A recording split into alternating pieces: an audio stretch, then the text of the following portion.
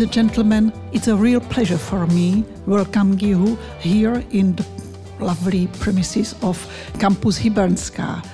The project of the same name, Campus Hybernská, has a very ambitious goal to bring together people that like culture, science, that are innovators, that bring experience from abroad.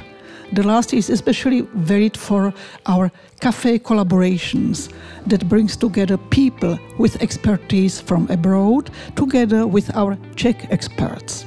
Today we meet already for the 5th time, and it's also thanks to the excellent cooperation with the German embassy here in Prague and with their kind support.